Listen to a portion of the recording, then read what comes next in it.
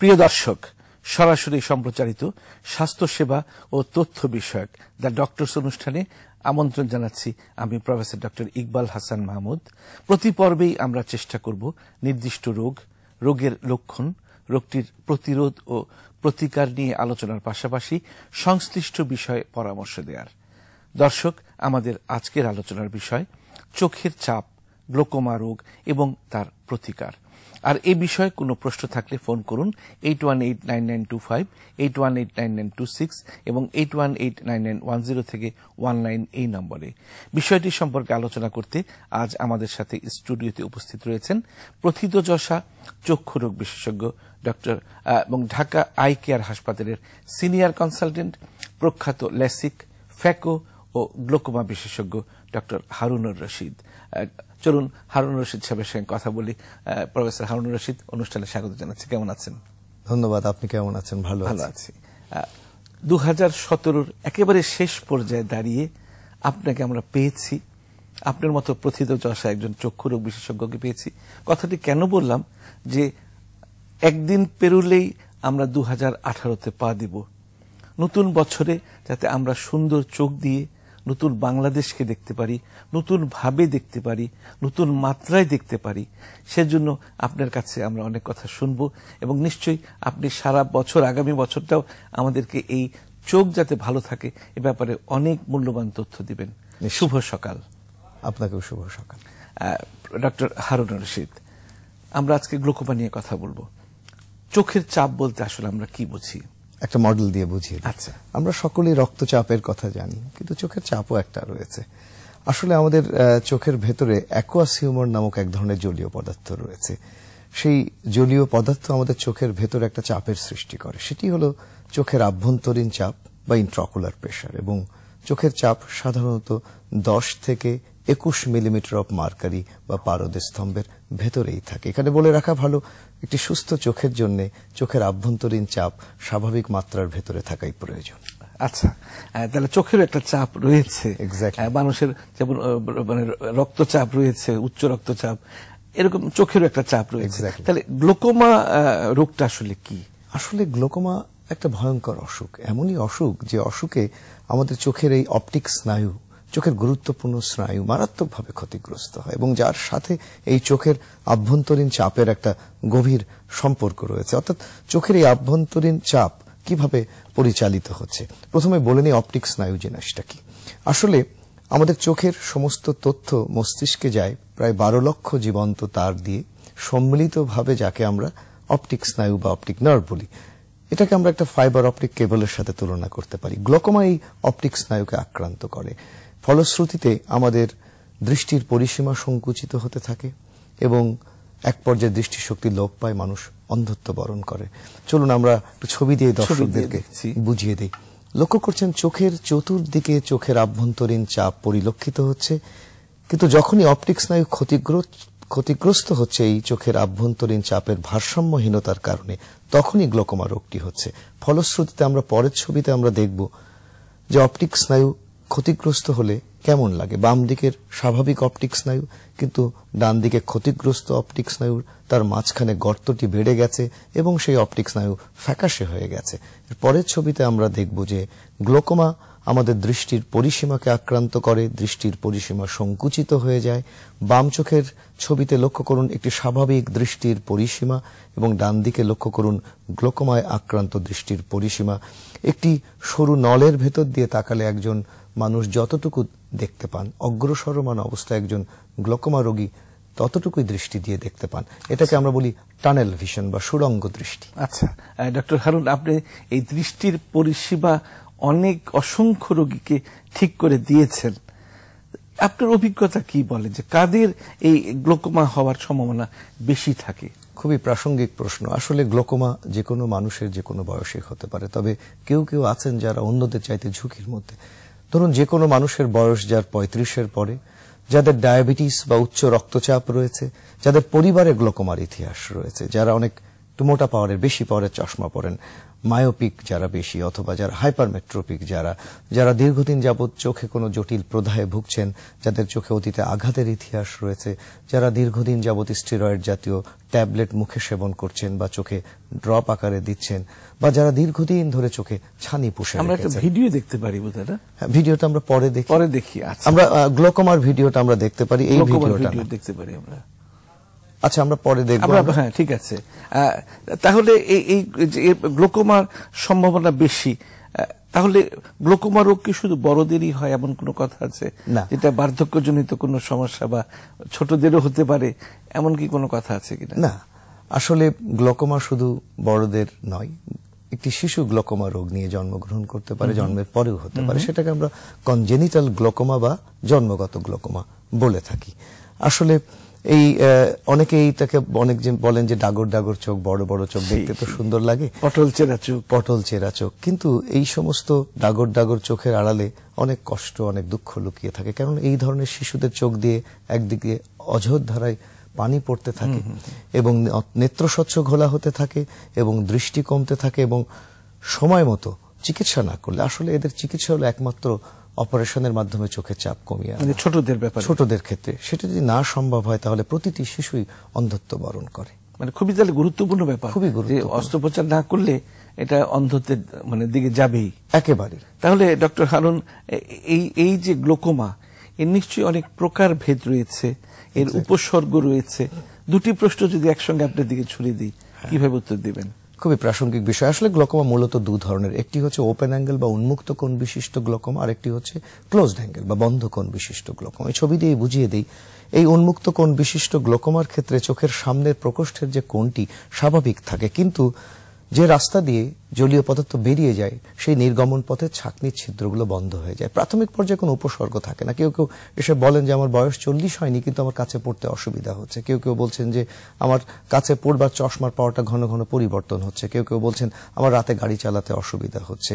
কেউ কেউ বলছেন যে সিঁড়ি দিয়ে ওঠানামা করতে অসুবিধা হচ্ছে। আর অগ্রসরমান অবস্থায় যখন পার্শ্বদৃষ্টি অতিমাত্রায় আক্রান্ত হয়, কেউ কেউ বলছেন যে আমি হাঁটছি কিন্তু অন্যের সাথে ধাক্কা খাচ্ছি। এর পরের ছবিতে আমরা দেখব যে বন্ধ কোণ বিশিষ্ট গ্লোকোমার ক্ষেত্রে চোখের সামনের প্রকোষ্ঠের কোণটি শুরু হতে হতে যেদিন বন্ধ হয়ে যায় সেদিন হঠাৎ করে চোখের চাপ বৃদ্ধি হয় এবং চোখটা লাল হয়ে যায়। এত তীব্র ব্যথা যন্ত্রণা হয় যে মাথা ব্যথা হতে থাকে এবং দ্রুত অপারেশন না করলে সেই চোখটা নষ্ট হয়ে যায়। আচ্ছা, ডক্টর হারুন, আমরা 2 দিন আগে দেখেছি আমাদের মাননীয় প্রধানমন্ত্রী বলেছেন যে জেলা বা উপজেলা পর্যায়ে ডাক্তারের কে থাকতেই হবে, ডাক্তারকে অ্যাভেলেবল যাতে রোগীরা পায় সে ব্যবস্থা করতে হবে। আর যদি চাকরি করতেই হয় তাহলে থাকতে হবে, আর না থাকলে চাকরি ছেড়ে দিয়ে আপনি ঢাকায় চলে আসেন।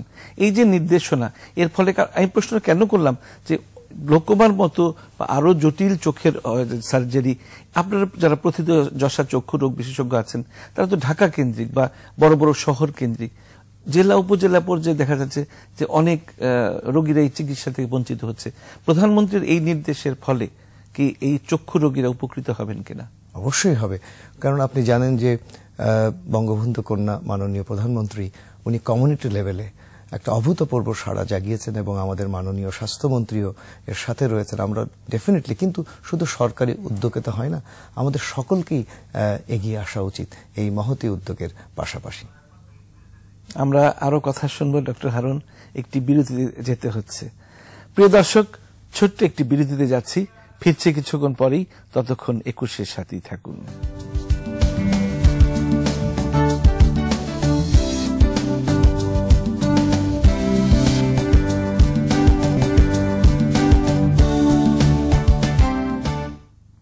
প্রিয় দর্শক, বিরতির পর আপনাদের আবারও স্বাগত জানাচ্ছি দ্য ডক্টরস অনুষ্ঠানে। আমরা আলোচনা করছিলাম চোখের চাপ, গ্লোকোমা রোগ এবং তার প্রতিকার সম্পর্কে। চলুন আবারও আলোচনায় ফিরে যাই। ডক্টর হারুন, বিরতির পর আবারও স্বাগত জানাচ্ছি। আমরা গ্লোকোমা নিয়ে কথা বলছি। গ্লোকোমা নিয়ে কথা বলবো তো আমরা তো অনেক কিছু শুনলাম আপনার কাছ থেকে, একটি ভিডিও দেখলে বোধহয় দর্শকের কাছে অনেকটা পরিষ্কার হয়ে যাবে।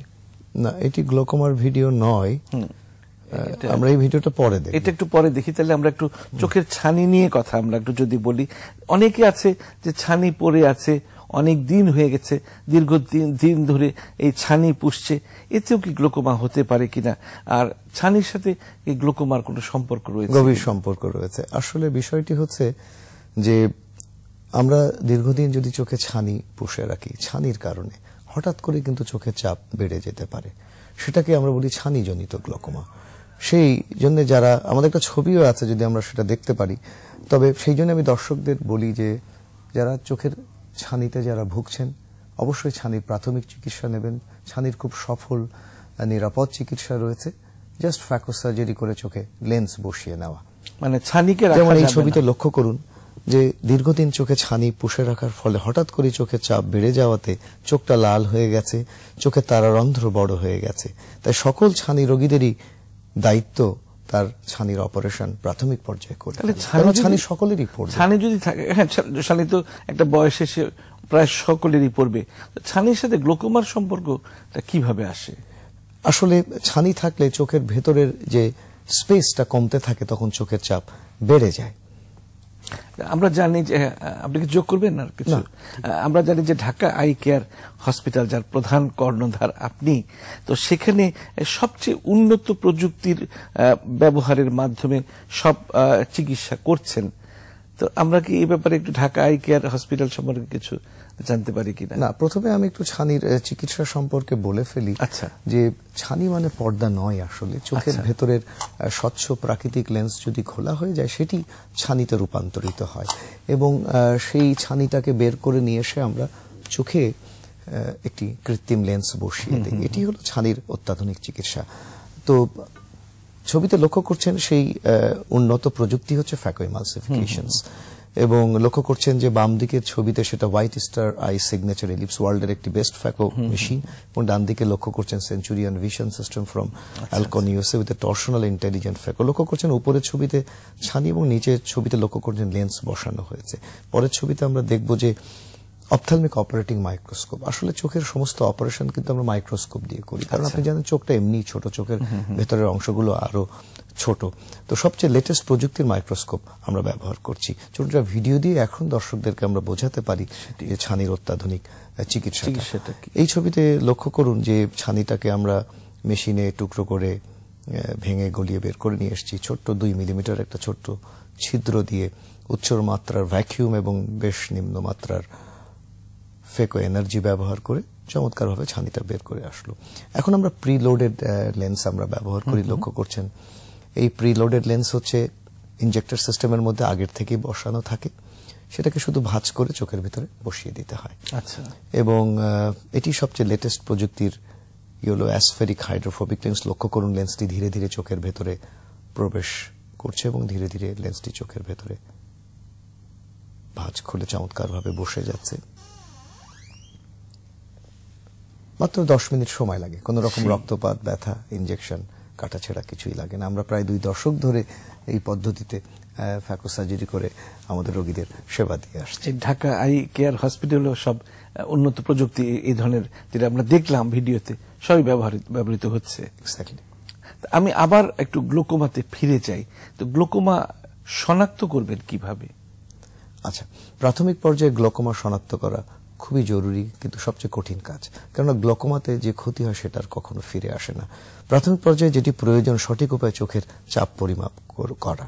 এখানে অনেকগুলো পদ্ধতিতে দেখানো হয়েছে, শিওর স্টোনোমেট্রি, পার্কিন স্টোনোমেট্রি, অ্যাপ্লানেশন স্টোনোমেট্রি। এর পরের ছবিতে আমরা দেখব সর্বাধুনিক প্রযুক্তি হচ্ছে, আমরা পরের ছবিটা একটু দেখি, যে নন কন্ট্যাক্ট টনোমেট্রি। সেখানে কোন রকম স্পর্শ ছাড়াই, চোখের ড্রপ দেয়া ছাড়াই আমরা চোখের চাপ পরিমাপ করতে পারি।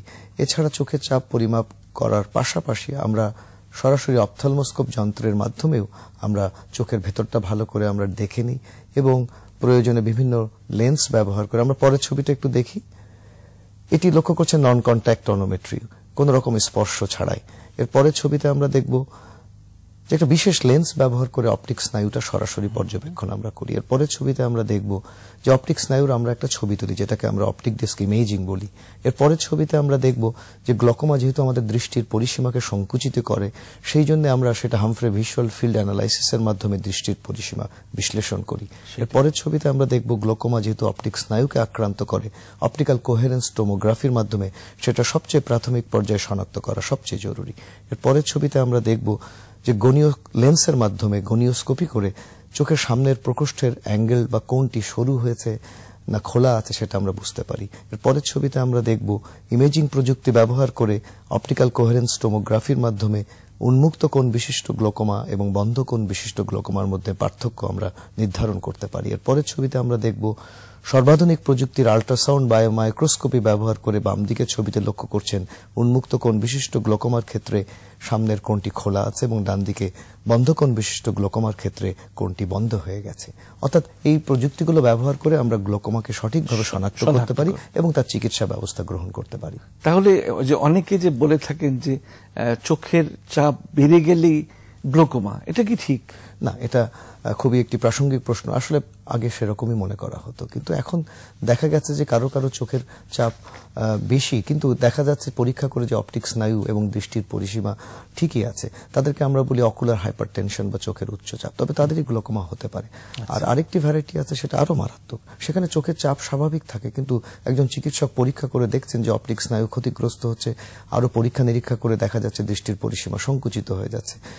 অনেকে সেটা মিস করে ফেলে, সেই জন্যই সেই যে নর্মাল প্রেশার গ্লোকোমা যেটাকে আমরা বলে থাকি সেটা আরো ভয়ঙ্কর, সুতরাং সেটা শনাক্ত হওয়া ভীষণ জরুরি। আমাদের ইমেইলে একজন দর্শক আমাদের প্রশ্ন পাঠিয়েছেন যে সেটা হচ্ছে যে উচ্চ রক্তচাপ অনেক সময় মানে আমাদের দেহের যে রক্তচাপ সেটা ভ্যারি করে, অনেক সময় দেখা যায় একটু স্ট্রেসে হলে রক্তচাপ বেড়ে গেল বা স্ট্রেস কমে গেলে রক্তচাপ নর্মালে চলে আসছে। চোখের রক্তচাপটা কি এমন হতে পারে কিনা যে এটা কম বেশি হতে পারে? অবশ্যই চোখের চাপ সকালে একরকম, সন্ধ্যায় একরকম, রাতে একরকম চোখের চাপ। তবে রাত বা সকালের মধ্যে পার্থক্য যদি 8 মিলিমিটার অফ মার্কারির বেশি হয় তখনই আমরা গ্লোকোমা বলবো। আচ্ছা, আরো কথা শুনবো ডক্টর হারুন, একটি বিরতিতে যেতে হচ্ছে। নিশ্চয়ই। প্রিয় দর্শক, সময় হলো আরো একটি বিরতিতে যাবার, ফিরছি কিছুক্ষণ পরেই, ততক্ষণ 21-এর সাথেই থাকুন।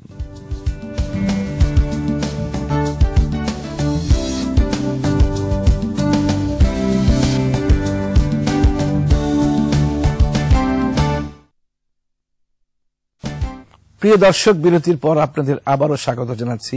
আমি professor doctor Iqbal Hasan Mahmud, the doctors অনুষ্ঠানে। আমরা আলোচনা করছিলাম চোখের চাপ, গ্লোকোমা রোগ এবং তার প্রতিকার সম্পর্কে। আর আলোচনায় আমাদের সঙ্গে রয়েছেন প্রথিতযশা চক্ষু রোগ বিশেষজ্ঞ, ঢাকা আই কেয়ার হাসপাতালের সিনিয়র কনসালটেন্ট, প্রখ্যাত ল্যাসিক, ফ্যাকো ও গ্লোকোমা বিশেষজ্ঞ ডক্টর হারুন রশিদ। ডক্টর হারুন রশিদ, বিরতির পর আবারও স্বাগত জানাচ্ছি। গ্লোকোমা নিয়ে অনেক কথা আমরা শুনেছি, এবার চিকিৎসার পালা। আসলে গ্লোকোমা নিরাময়যোগ্য নয়, কিন্তু নিয়ন্ত্রণযোগ্য। তবে গ্লোকোমার চিকিৎসা করি আমরা 3 উপায়। প্রথমটি হলো ঔষধের মাধ্যমে, দ্বিতীয়টি হচ্ছে লেজার চিকিৎসার মাধ্যমে এবং তৃতীয়টি হচ্ছে শল্য চিকিৎসার মাধ্যমে। তবে ঔষধের মাধ্যমে গ্লোকোমার চিকিৎসা হচ্ছে গ্লোকোমা চিকিৎসার মূল ভিত্তি। অনেক ধরনেরই চোখের ড্রপ রয়েছে, যেমন বেটা blocker, alpha against, prostaglandin analogues, carbonic অ্যানহাইডেজ inhibitors. একজন চিকিৎসকই সিদ্ধান্ত নেন রোগের গভীরতা বুঝে তিনি একটি ড্রপ দেবেন। যেমন গ্লোকোমার প্রাথমিক পর্যায়ে একটি ড্রপের প্রয়োজন হয়, কখনো কখনো 2টি, কখনো কখনো 3টি, বা কখনো কখনো মুখে ঔষধেরও প্রয়োজন হয়। আসলে একজন বিশেষজ্ঞ চোখের চাপ কমাবার একটি লক্ষ্যমাত্রা নির্ধারণ করেন এবং সেই লক্ষ্যে ওষুধগুলো দেন। এবং কোনো কারণে যদি চোখের চাপ কমাবার লক্ষ্যমাত্রা অর্জিত না হয়, এর পরের ছবিতে আমরা দেখব, তখনই চোখে লেজার চিকিৎসার প্রয়োজন হয়। যেমন বন্ধ কোণ বিশিষ্ট গ্লোকোমার ক্ষেত্রে লেজার পেরিফেরাল আইডোডোটমি করা হয়, একটা ছোট ছিদ্র করা হয়, ফলে পেছনের প্রকোষ্ঠ থেকে জলীয় পদার্থ সামনে চলে আসে এবং চোখের চাপ কমে যায়। এর পরের ছবিতে আমরা দেখব যে উন্মুক্ত কোণ বিশিষ্ট গ্লোকোমার ক্ষেত্রে লেজার ট্রাবিকুলোপ্লাস্টি করা হয়, সেখানে নির্গমন পথের ছাকনিগুলো খুলে যায়, ফলে চোখের চাপ কমে যায়। এবং লেজার চিকিৎসার মাধ্যমেও যদি চোখের চাপ কমাবার লক্ষ্যমাত্রা অর্জিত না হয়, তখনই আমরা শল্য চিকিৎসার কথা ভাবি। এর পরের ছবিতে আমরা দেখব যে সেই শল্য চিকিৎসার সবচেয়ে যুগান্ত সৃষ্টিকারী যে অপারেশন, তার নাম হলো ট্রাবিকুলেক্টমি। সেখানে একটা বাইপাসের মতো একটা আলাদা রাস্তা করে দেওয়া হয়। এর পরের ছবিতে আমরা দেখব এটির মাধ্যমে সম্ভব না হলে আমরা চোখের একটি গ্লোকোমা ড্রেনেজ ইমপ্ল্যান্ট বা ভ্যালভ ইমপ্ল্যান্ট আমরা বলি, আমরা বসিয়ে দিই এবং চোখের চাপ কমে আসে। অর্থাৎ যে কোনো না ভাবেই চোখের চাপ কমিয়ে রাখতেই হবে, চোখের চাপ কমাতে হবে, এর কোনো বিকল্প নেই। আমরা জানি যে প্রতি বছর ঢাকা আই কেয়ার হসপিটাল বিশ্ব গ্লোকোমা দিবস পালন করে থাকে। এ ব্যাপারে একটু আমাদের ধারণা দিন, কিভাবে আপনারা পালন করেন? আসলে বিশ্ব গ্লোকোমা সমিতি এবং বাংলাদেশ গ্লোকোমা সমিতি যৌথ উদ্যোগে প্রতি বছরই গ্লোকোমা সপ্তাহ পালিত হয় এবং আমরা ঢাকা আই কেয়ার হসপিটালেও সেই সপ্তাহ পালন করে থাকি এবং তার যে মূল প্রতিপাদ্য বিষয় সেটি হচ্ছে উপসর্গহীন গ্লোকোমাকে প্রতিহত করুন। এর পরের ছবিতে আমরা দেখব এবং সেই স্লোগানকে সামনে রেখেই দিনব্যাপী বিনামূল্যে চোখের চাপ পরিমাপ করা হয়। এর পরের ছবিতে আমরা দেখব এবং গ্লোকোমা রোগ নানান পরীক্ষা নিরীক্ষার মাধ্যমে শনাক্ত করা হয় প্রাথমিক পর্যায়ে। পরের ছবিতে আমরা দেখব যে গ্লোকোমা রোগ সম্পর্কে জনগণকে সচেতন করবার জন্য বিভিন্ন ধরনের তথ্য প্রদান করা হয়। এর পরের ছবিতে আমরা দেখব গ্লোকোমা রোগ নিয়ে জনগণকে সচেতন করবার জন্য একটা সেমিনার অনুষ্ঠিত এবং সেখানে বাংলাদেশ গ্লোকোমা সমিতির নেতৃবৃন্দ থাকেন, বিভিন্ন চিকিৎসকবৃন্দ বক্তৃতা দেন। এর পরের ছবিতে আমরা দেখব যে গ্লোকোমা নিয়ে আমরা প্রতি বছর একটা র্যালি তৈরি করি, র্যালি বের করি। একটু বেশ বড় সড়ই আয়োজন থাকে প্রতি বছর। ডক্টর হারুনুর রশিদ, গ্লোকোমা জনিত অন্ধত্ব কিভাবে প্রতিরোধ করা যায়? চিকিৎসা তো আমরা শুনলাম। দেখুন, আসলে সারা বিশ্বব্যাপী নিরাময়যোগ্য অন্ধত্বের প্রধানতম কারণ চোখের ছানি হলেও অনিরাময়যোগ্য অন্ধত্বের প্রধানতম কারণ হলো চোখের চাপজনিত গ্লোকোমা রোগ। গ্লোকোমাকে আমরা প্রায়শই শীতকাটা চোরের সাথে তুলনা করে থাকি, কেননা এই রোগটি নীরবে নিভৃতে সকলের অগোচরে আমাদের সবচেয়ে যে মূল্যবান সম্পদ হচ্ছে আমাদের চোখের দৃষ্টি, সেটি কেড়ে নেয়। তাই এটাকে আমরা দৃষ্টির নীরব ঘাতকও বলে থাকি।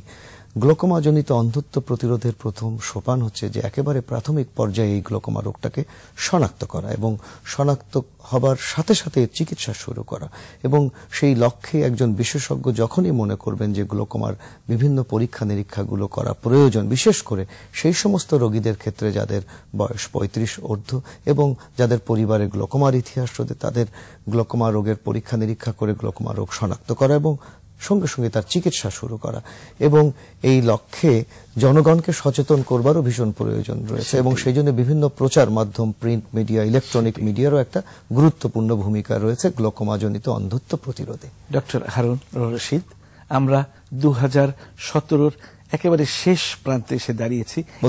এটাই সম্ভবত শেষ অনুষ্ঠান এ বছরের জন্য। নতুন বছর সমাগত, আসুন আমরা সবাই মিলে নতুন বছরকে বরণ করে নিই। Advance happy new year. প্রিয় দর্শক, আমরা অনুষ্ঠানের একেবারে শেষ পর্যায়ে চলে এসেছি। আশা করি আজকের অনুষ্ঠান থেকে আপনারা নিশ্চয়ই উপকৃত হয়েছেন। দর্শক, আপনার সমস্যা জানিয়ে চিঠি, ইমেল পাঠাতে পারেন এই ঠিকানায়। প্রযোজক the doctors 21 television, Jahangir tower, 10 Karwan বাজার, ঢাকা 1215। Email thedoctors@21-tv.com। এছাড়া অনুষ্ঠান সম্পর্কে আপনার মতামত জানাতে ভিজিট করুন www.21-tv.com এই ঠিকানায়। দেখা হবে আগামী পর্বে একই দিনে একই সময়। আশা করি সে পর্যন্ত আপনারা সুস্থ ও সুন্দর থাকবেন, এটাই আমাদের প্রত্যাশা এবং নতুন বছর আপনাদের সবার জন্য নিয়ে আসুক নতুন বার্তা। সবাই ভালো থাকুন।